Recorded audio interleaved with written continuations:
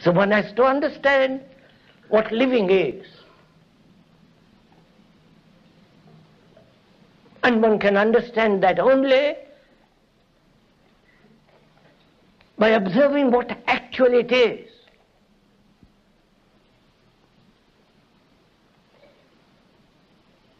Not in opposition to a concept, to a formula, to an ideology, but actually what it is. So one must be free to observe actually what our life is, not what it should be. If you are thinking in terms of what it should be, then you are totally avoiding what actual life is.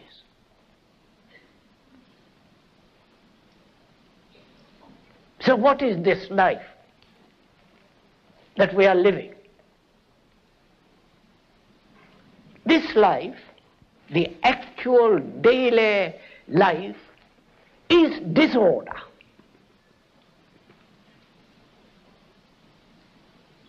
Isn't it?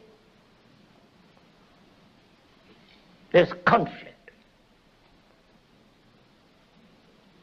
There is driving ambition.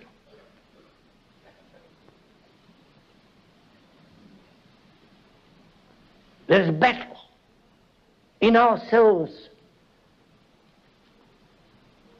opposing, contradictory desires and wills.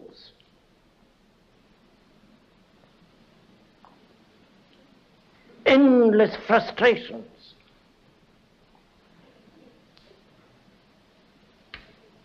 And there is frustration because we've never understood what fulfillment is. And if there is such thing as fulfillment, what is there to fulfill? One's own particular little ambition? One's own appetites? Envies, ambitions to be somebody? And what is it that a center that demands all this? Is not that very center the cause of disorder? And without bringing about order in that life, complete mathematical order,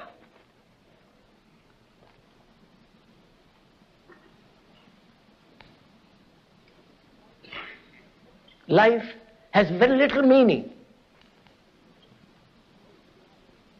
Going to the office every day for the rest of the 60 years or 40 years,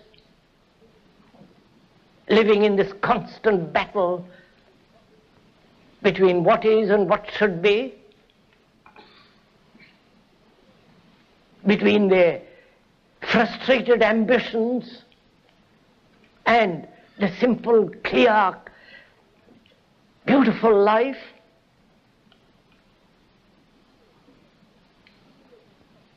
The images that one has built about oneself and about others. The self-centered activity that's going on all the time, which is isolating each one,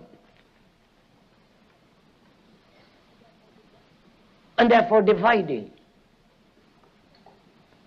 And that's our life. A life of conflict, a life that has really no meaning as it is.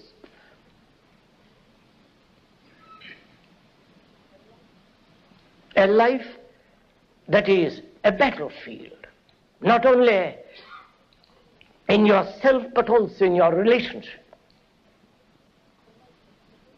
A life of division, contradiction, routine, monotonous. And a life that is, when you look at it very deeply, utterly lonely. a life that has no beauty. And that is our life. And we are not exaggerating it. If you observe yourself very carefully, without any prejudice, bias, when you look at every human being right through the world, the saint, the priest, the specialist, the careerist, the ordinary layman, are all caught in this.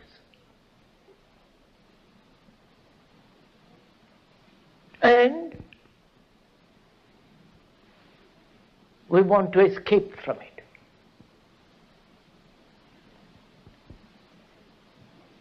And so you escape through nationalism,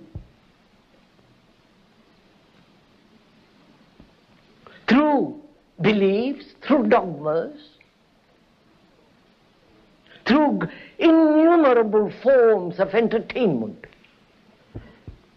in which is included the religious entertainment. That's our life.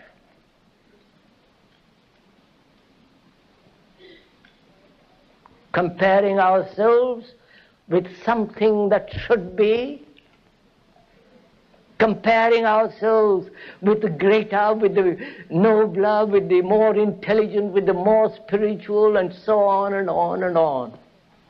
And therefore, conflict and fear. This is our life. A battle for security, and in the very search of security, psychological as well as physical, will bring about destruction.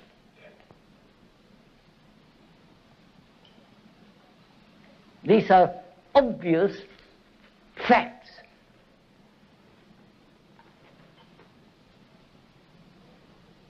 And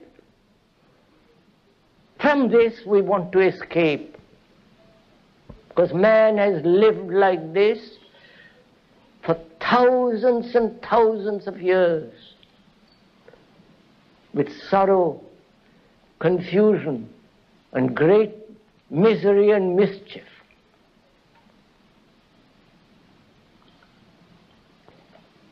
And without changing all that completely, radically,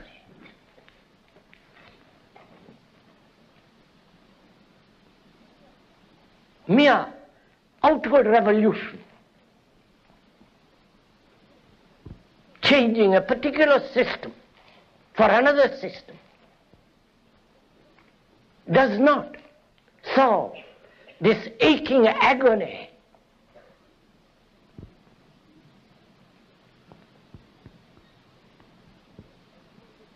There is only one revolution,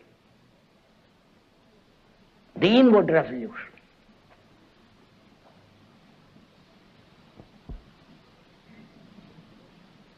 So, spitting on society, blaming society for your condition,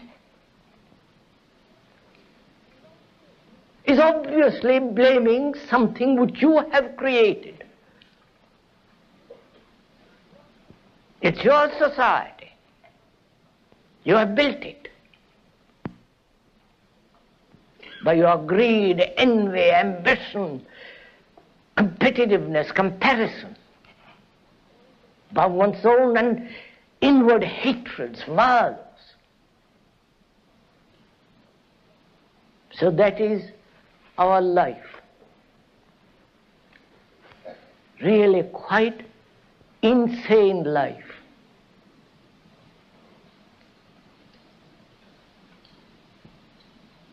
Now, the question is, how can that life be changed?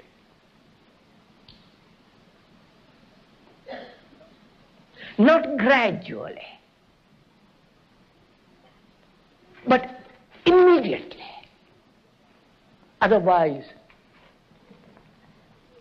you're sowing the seed of violence. Though you may want peace, you are actually sowing the seeds of enmity, misery. So, seeing all this, non-verbally, not as an explanation, not as an idea, but seeing it actually as it is, feeling it as you would feel hunger. Therefore, being intimately related to it. And you cannot be deeply, beautifully related to this living, which we call life, as long as you have any form of escape from it, any form of distortion.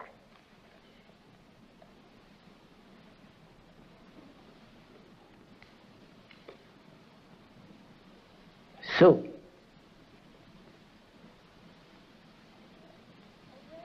awareness without choice, to be aware of this whole phenomenon of existence,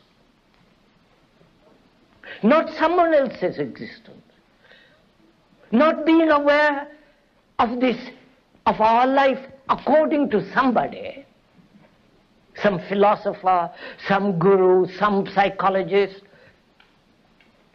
but being aware of it actually, because you yourself see it.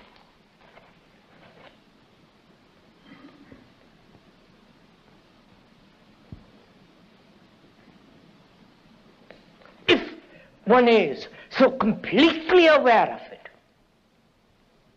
and one must, because one cannot possibly live as we are living.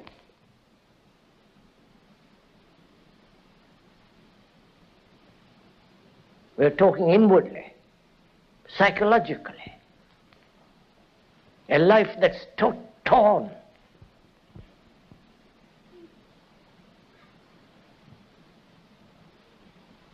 And if we want order, and order is virtue, order demands discipline. That is to learn, not to conform, not to imitate, but to learn. And to learn about the disorder, which is our life. To observe it, to learn. And in that observation comes an extraordinary discipline, not imposed by anybody, because the very observation itself has its own discipline.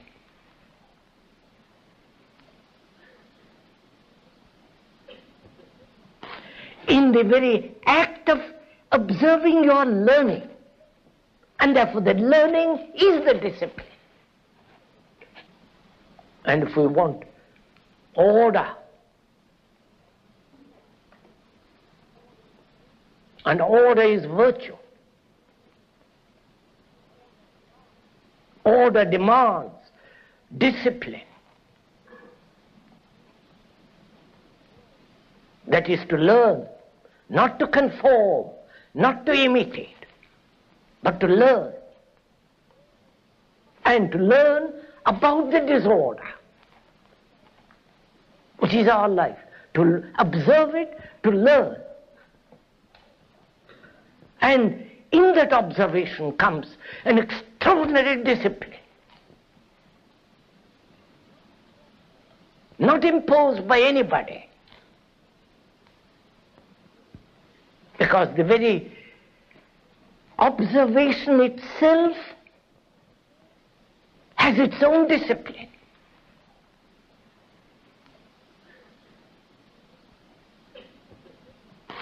In the very act of observing, you are learning, and therefore the learning is the discipline.